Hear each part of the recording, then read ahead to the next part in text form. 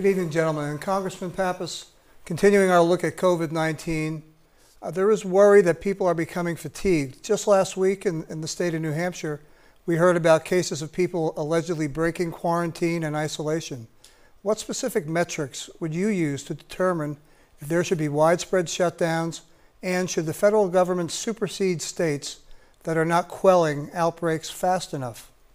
Well, we want to do everything we can to avoid a second shutdown because our local businesses can't afford that, our workers can't afford it, our healthcare system, frankly, can't afford it. That's why we need to take the steps necessary to prepare the American people and the people of New Hampshire with the provisions we need to do the testing, treatment, and tracing, and make sure we have all the supplies necessary to weather some very tough months coming up this winter. As I said, we've kept our numbers low here in New Hampshire because people believe in science, they're staying vigilant, but we can't get complacent at all. Really, the health and safety of the American people is at stake right now. We all have a part to play, and we all need to make sure we're moving in the same direction. Now, we all have to, as elected officials and as candidates for office, be modeling good behavior, and that means lifting up public health messages. I was proud early on in this pandemic to hold teletown hall meetings that nearly 100,000 Granite Staters participated in, where we elevated the voices of our public health community. That's how we're getting messages out to the people of New Hampshire that can keep them safe. We all have a role to play in this effort. And Mr. Mowers, same question. Well, look, you keep hearing Congressman Pappas say Congress should do this, Congress should do that, Congress should get relief. Well, Congressman, you're in Congress. If you want to get this done, you could go down there right now. In fact, I was at a diner the other day, and it's called Ryan's Place in Epping. I was there last Friday morning having breakfast, and a business owner, small business owner, came to me with a tear in her eye because she started that restaurant named after her son who passed away while in active duty. It's a testament to him. It's an honor to him. Yet she can't get access to Paycheck Protection Program funding right now because Congress is sitting on its hands not doing anything. Congressman, we were on a call just on Friday with the Portsmouth Chamber, and you said you want to get everyone in the room and throw away the key. Well, where's the key? Get down there. Go to Washington, D.C. You know there's something called a discharge petition right down on the floor of the Congress right now. It means you can take a standalone vote on the Paycheck Protection Program. You've not signed it. You know why? Because Nancy Pelosi won't let you do it. You're beholden to her, and you're letting small businesses in New Hampshire fall behind. Well, Adam, I absolutely support efforts to get relief out to our small businesses. And go and do it, Congressman. And I'll support any bill that will provide the necessary help. And I don't need a lecture from someone who moved here for a political career about the vibrancy of our small business community here in New Hampshire and what they need. We fought every step of the way to put resources on the table.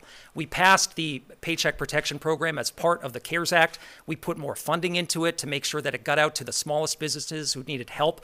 And we ensured that it had the flexibility that it needed based on the feedback that we got from New Hampshire businesses. Now, I voted for two major packages, the HEROES Act that Matt Mowers opposed. That would have provided the support we needed, but we've got to get a deal done. I'm encouraged that there are some good signs this week. We've got to get this over the finish line to help New Hampshire business owners and workers. Well, I told you the congressman would say a few things tonight and then not follow through on in Washington, D.C. You didn't expect it to happen so early in the debate.